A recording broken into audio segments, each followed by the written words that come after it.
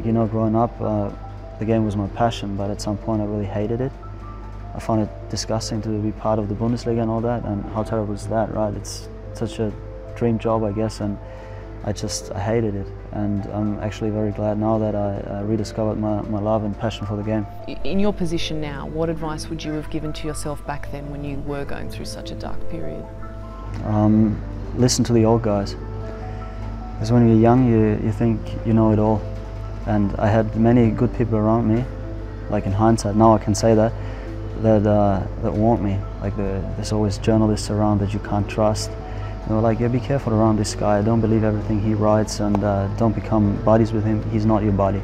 But then you start quite well, you're like a up and coming star, and he gives you just raving reviews about your game and all that, and you actually, I don't know why are all these guys saying things about him like that. He's such a genuine, nice guy, and you really work with him closely, and then comes a time where you struggle a bit and you might do something wrong off the park, and that's a big story for the newspaper, and he starts hammering you and you don't quite understand, and you're like, what the heck's going on? And then you get to experience the flip side.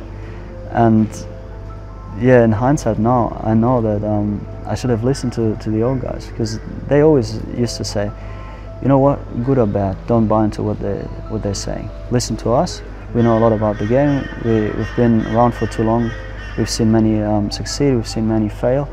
Just listen and learn. But back then, I was a bit too arrogant. I was very cocky, and I was like, no, I don't need your advice. I'm a way better player than you already, so I'm going to take over. But it was never about taking over. If I had listened, I would have lasted, I guess. I'm very happy now, and that's what it's all about. But I would lie to you if I said that it's better in a way not to have been successful. That's not true. I mean, if I could have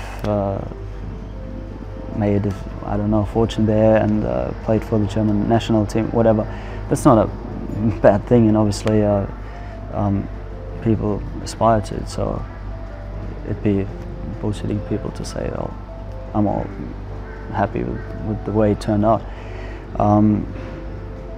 It's sad that I kind of wasted my talent, but at the same time it's not over yet, so I guess I learned a lesson or two from it, and I'm still playing, and I'm enjoying myself again, and I hope that I developed as a person as well. So like they say, quite often in life, it's the bad experience that really shape you.